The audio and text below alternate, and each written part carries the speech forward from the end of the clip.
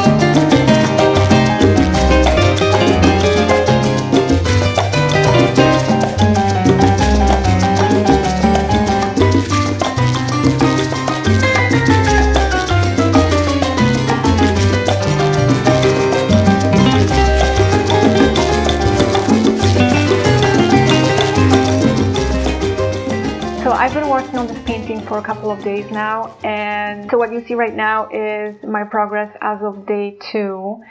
And yesterday and today I focused on the bag. I really wanted to have a lot of structure within the bag so that I can proceed with putting in the background. And I did start putting in the background today. The weather is really bad. It's raining and it's dark. It's darker than usual at this time of day.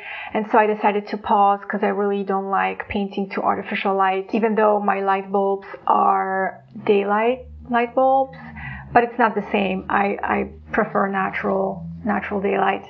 So yeah, I decided to pause and come back to it tomorrow. And tomorrow I'm hoping to make a lot of progress with the background, because then that will allow me to come back to the bag and finish it up. And my goals for the bag are really ambitious. If you look at some of the paintings from 18th century, so all these guys were so good at making you feel things without touching. What I mean by that is, for example, like when you look at some of these paintings and you see how they did fabric, for example, all these elaborate costumes, you can feel how the fabric feels without touching it. And so that's kind of what I'm after with this bag. This is a contemporary version of that. The reason this is ambitious is because it's very difficult to achieve something like that in a painting where, you know, the viewer is able to feel the texture without actually touching it. So the challenge here is that this bag is empty. And so when I paint it, I really want to make sure that it feels empty. And also the texture of the plastic, there's a lot of information within the bag that I'll have to break down in order to get it on the canvas. So I don't know, I'm not sure how successful that's going to be at the end, but that's my goal. It's an ambitious goal, I think, but we'll see how it goes. So far, I'm really enjoying this painting. That may change if things start to go downhill. By the way, whatever happened to the I Love New York plastic bags?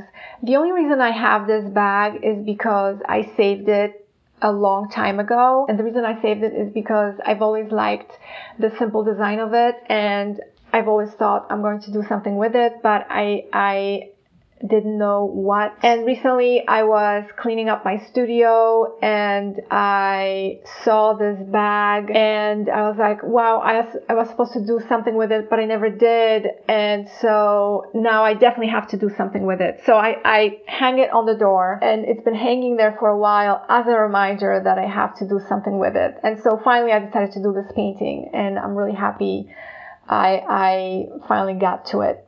So, and this brings me to another point. This brings me to the point of working with organic compositions. So this to me is an organic composition, and the reason I'm saying this is because it's not something I had to spend a lot of time setting up. So this bag was already hanging on the door, and also there's a power outlet in the wall, and there's stuff hooked up to it. With the power outlet, there's this metal thing that runs up the wall. I think the wires are actually in there. I didn't change anything about the setup. I decided to go with whatever presented itself to me. I really didn't have to do much to get the setup ready for painting. It already exists in my studio. And in case you're confused, I can give you another example of an organic composition. And so that would be a landscape. With the landscape, everything is there in front of you. You don't have to move things around. Obviously, if you want to edit the painting as you go on the fly, you're free to do so, but it's not like, you don't have to move the buildings around from point A to point B in order to get the composition you need. But what you do have to do is move yourself around and crop things, right? Depending on your areas of interest.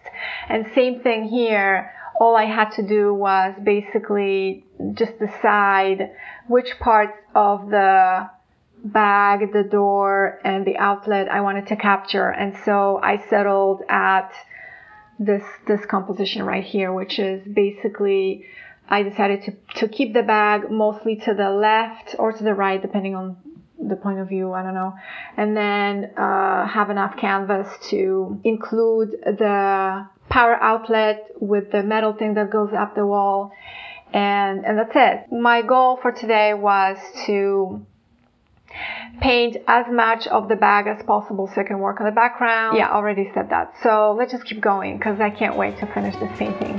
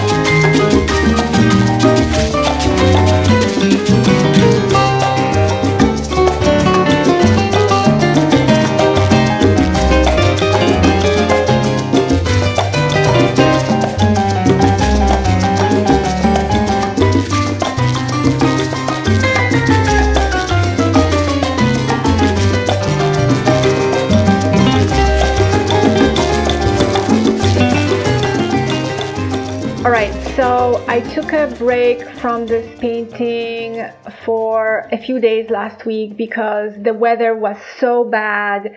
It's been raining and it was very cloudy, and as a result my studio was very dark and cold and moody, and I really don't like painting in this type of conditions. So I decided to pause and let the painting dry. Is this out of focus? No, all right. And this also allowed the painting to dry because last week at some point I got to the point where the paint wasn't sticking anymore. So this break was good for both of us. And also from experience, I know that it's best to paint in the same lighting conditions from session to session, because otherwise I would have to spend a lot of time trying to paint over something I've done in the prior session just to kind of even things out based on the current lighting conditions. So I really wanted to avoid that and not waste too much time. I was able to come back to it yesterday, and the weather was so beautiful. My studio felt really good and warm. It was such a beautiful day that I should have actually taken a break outside, but when I prioritize, I always choose to paint or draw over anything else, so that's my life. So I decided to stay in the studio and just paint. And yesterday was a really nice, productive, long painting session. I mainly worked on the bag. I feel like the bag is the main focus here, so I did want to give it enough attention. There's one area that I still have to work on. I didn't finish it yesterday, and that's the top part. But I'm going to wait until it's time for me to work on the doorknob. I tend to work in adjacent section. I was reminded of a few things as I'm painting this. So I tend to take the paintings out of my studio in between sessions, just because I want to view the paintings or even drawings in different contexts, different lighting conditions, and that usually allows me to identify any potential issues that I really need to address in the next painting sessions. And so when I took this painting outside of the studio, I started thinking that maybe the values that I've used for the bag and the light effects that I created in the bag, that they are too dark. I started wondering why could that be? When I look at the real bag that's hanging on my door outside of the painting sessions, it appears much lighter. It basically appears as white. And so I started questioning my choices around the values and whether they are incorrect. And so I decided that next time I come back to the painting, I'm going to remix the paint, and I'm going to really carefully analyze the values to make sure that they're not too dark. And that's exactly what I attempted to do yesterday. I remixed the paint. Basically my palette was much lighter. But when I started painting and when I started staring at the bag again, the values and the light effects and everything I've done previously seemed correct. So basically the judgments I made about the values and the light effects and everything and the colors were basically correct. And so that made me think about how things are not the way we think they are. And I'm saying this because this bag is not white. I mean, it appears white when I look at it quickly. So for example, when I pass it by and I take a quick look at it, the bag appears white.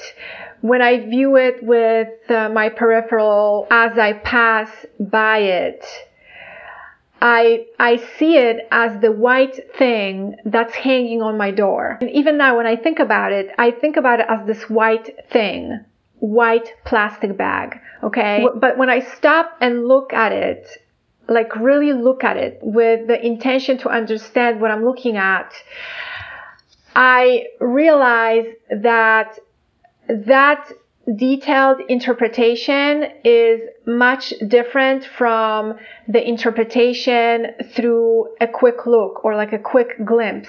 The only adjustments I had to make to the values was related to my bright and sunny lighting conditions, because as a result the bag did appear a little bit lighter, and so I did want to preserve that effect specifically. But for the most part, the values that I had interpreted at the very beginning when I was painting the thing were basically correct. Painting from life is amazing this way because it makes you think about things. So this reminded me of this specific scene from The Matrix where Neo takes the red pill and he goes through this whole transformation into the best version of himself. And when he wakes up, he asks Morpheus, why my eyes hurt? And Morpheus tells him, that's because you have never used them before. I always remember this scene because it's such a great analogy for painting from life, because painting from life makes me feel exactly that. When I paint from life, I am forced to see things the way they are, to the point that my eyes hurt sometimes. Yeah, it basically makes me see things the way they are. It forces me to see things the way they are. This is also one of the main differences between painting from life and painting from the photo. Painting from life teaches you how to see. And obviously there is like still a lot of limitations that I either impose on myself or the limitations exist because it's just the way my eyes are built, and I'm not able to see everything. And also, because of the fact I'm not Neo, at least when I paint from life, I'm able to train myself to see. What you see here is basically the result of this intense observation and analysis of the value, looking at the thing with intent to understand what I'm looking at, and that's the result. There are still some issues with edges in certain areas, like this line that goes up in this really sharp corner where the bag breaks. I still have to correct that because I feel like it's too sharp. It's like this really thin, sharp line that goes up, and it makes it seem unreal. And there are a few issues like that on in certain areas of the bag, something that I'm going to adjust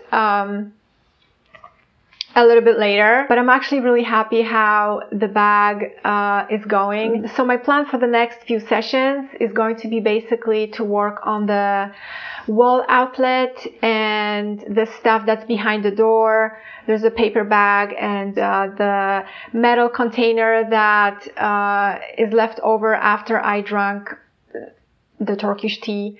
Now that I think about it, I should have put something more interesting. But I think this painting still works because given the fact that we're moving away from plastic, the bag that's behind the door is a paper bag. So I feel like that's a nice contrast that I wasn't even planning on. Again, this organic composition, just painting whatever exists in my studio, in the place around me, is really working out for me. So that's my plan for the next few sessions, and let's just keep going because I really can't wait to finish this paint.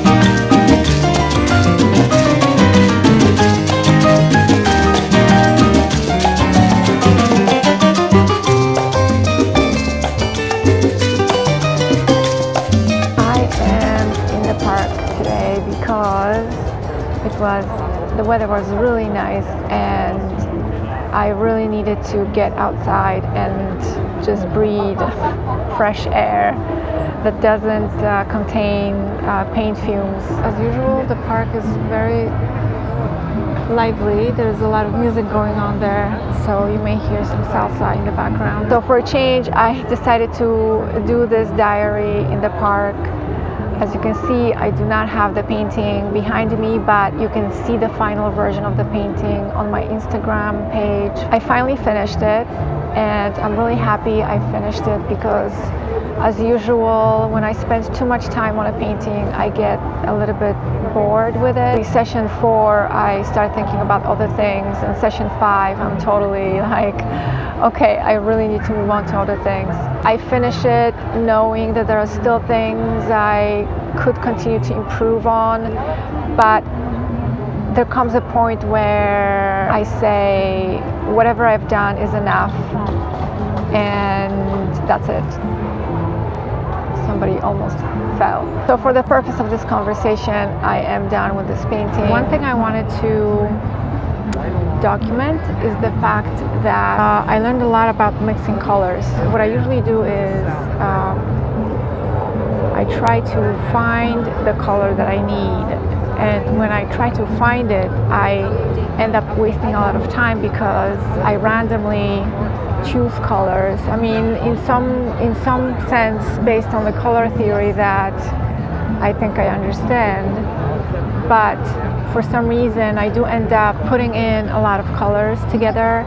I realized that I need to look for more efficient ways for mixing colors. So I decided going forward that before mixing paint, I'm going to think through the ingredients. So when I was mixing paint for this painting, I found that mixing red and blue to get the purple worked out really well because that was my local color. I adjusted the value using white because the bag is not white, but it's pretty light in value considering. And then on top of that, I used another color to either warm it up or cool it down. So my formula is basically going to be get the local color, then adjust the value, and then adjust the temperature. So I calculated at most 3 colors that are really needed, and again, that excludes the white. I'm not able to paint without white. I did use a lot of white for this painting. So that formula basically forces me to be a little bit wiser about my color choices, because I really want to avoid trying to look for the color through random mixes. One of the reasons why I was able to finish this painting relatively quickly was because of that reason. When I switched to that formula, things went a lot smoother, I would say. And hopefully I'll be able to keep that up. And actually this brings me to another point, because I have so many paint tubes. I collect paint. I'm like a paint collector. I have a lot of paint tubes in my toolbox. I think I need to do an analysis of the pigments that are in each paint, because I think what I end up doing is like mixing paint that contain the same pigments, so that's also not as efficient. So yeah, I'll definitely have to analyze the pigments within each paint tube. I do recall trying to do that analysis in the past when I was learning the medium of paint, but I never went anywhere with it. I think I just abandoned the whole analysis for some reason. Bottom line is, the painting is finished. I learned how to approach paint mixing a little bit better, and yeah, I think I'm ready to move on to another project. Now I have to think about what I want to paint next. So I don't know, I haven't decided yet, but stay tuned, okay?